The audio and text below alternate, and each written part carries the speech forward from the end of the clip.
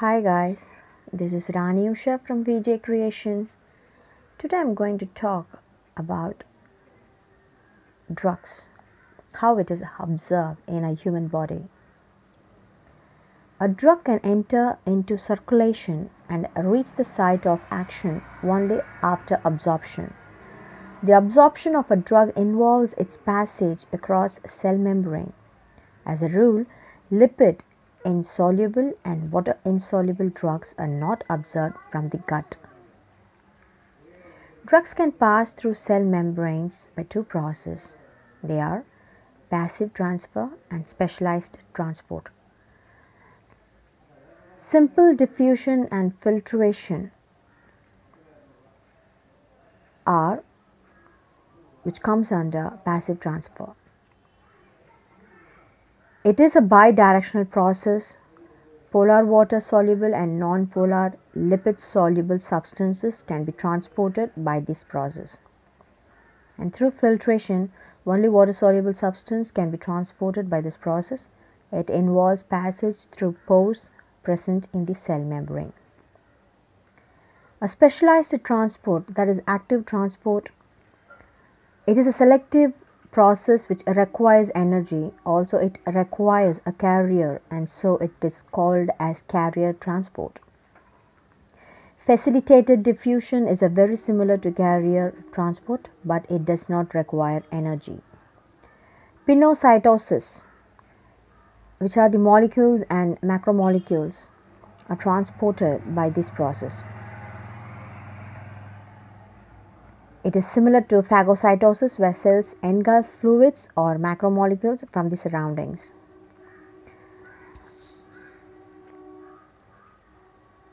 The factors which affects or modifies drugs absorption can be the following: physical state,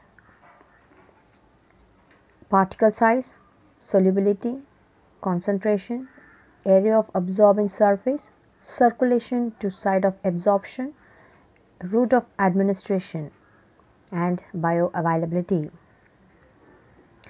In physical state, drugs in the form of liquids are well absorbed than solids. Gases are very quickly absorbed through lungs. Smaller the particle size, better is the absorption of drug. If the particle size is large, the drug is slowly absorbed and hence the action is delayed. Insolubility, an easily soluble drug is quickly absorbed. Also, drugs in the form of solutions are quickly absorbed than solids. In concentration, concentrated forms of drugs are quickly absorbed than dilute solutions. In area of absorbing surface, greater the area of absorbing surface, quicker is the absorption of the drug. For example, lungs and peritoneal cavity or large surface areas from where drugs can be quickly absorbed. In circulation to site of absorption, increased blood flow to the area of absorption can increase the absorption of a drug. This can be achieved by massage or local application of heat. Vasoconstrictors decrease blood flow and so decrease the absorption of a drug. In route of administration, it is a very important factor which determines drug absorption. Some drugs are absorbed only on parenteral administrations and they fail to get absorbed on oral administration. Example, insulin. So it is necessary to carefully choose the route of administration of any drug. Under bioavailability, which is the quantity of a drug that is absorbed and reaches systemic circulation after administration by any route. The bioavailability is 100% after intravenous injection, but it is less after oral administration. Bioavailability is affected by factors like physical properties, dosage form, and physiological factors. If you like this video, please subscribe us. Thank you.